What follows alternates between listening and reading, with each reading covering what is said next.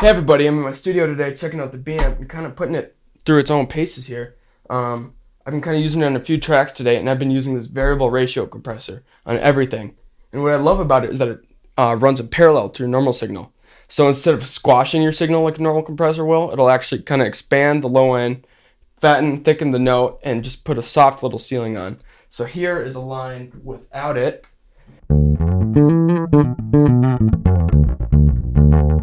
And here's with it. As you can see, it's just going to fatten everything up.